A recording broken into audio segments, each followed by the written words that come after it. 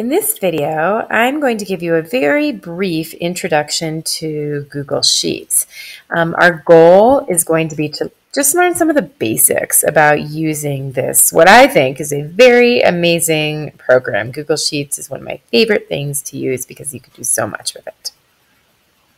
So my first step is going to be heading over into Google Drive, and I'm going to go ahead and click New, and I'm going to click a Google Sheet.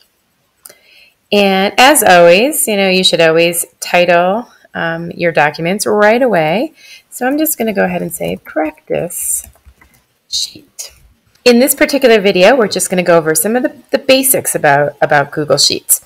So the very first thing that's really important to understand about Google Sheets is the structure and how things are set up. So each one of these little boxes, so I'm clicking on a couple of boxes, are called cells. So I can just go ahead and type cells here. So each box is one cell. And we've got this sort of grid system. So Google Sheets is just a series of cells that are organized by columns across the top and by rows across the bottom. So I could say something like cell B2, and this would be cell B2. So I'm in column B and I'm in row 2. So this would be cell B2. A couple other things that are nice to know, just kind of basics about Google Sheets, is you have all the same sort of editing tools that you have in a Google Doc. So if I wanted to maybe make these lines a little bit darker, I could go up here where it says border, and I could give it a border. I could change the color if I wanted to. I could change how thick my lines were, so I can do that kind of stuff. Of course, I can change my font and my size and things like that. You can also do something called merging some cells. So let's say for some reason I want to merge two cells. Say I want to merge these two. So I'm going to go ahead and highlight both of those. And then I'm going to click on this button right here. So this button just means they're going to merge.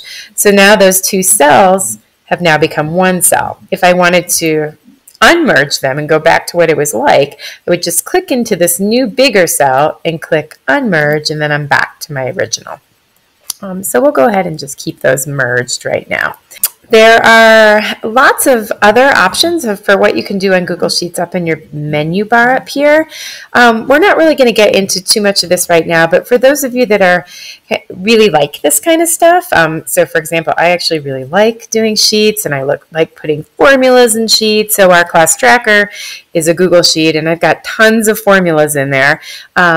This is where you're going to put that kind of stuff in. So you can insert images, you can insert charts, you can add more cells and rows and columns if you need to, and you can do all sorts of stuff with data, and that is kind of where you would go if you're going to start adding formulas and things like that.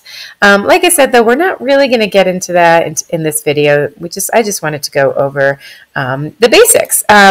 Just like Google Docs, Google Sheets is really easy to just kind of mess around with, and just messing around with it will also help you learn some different things.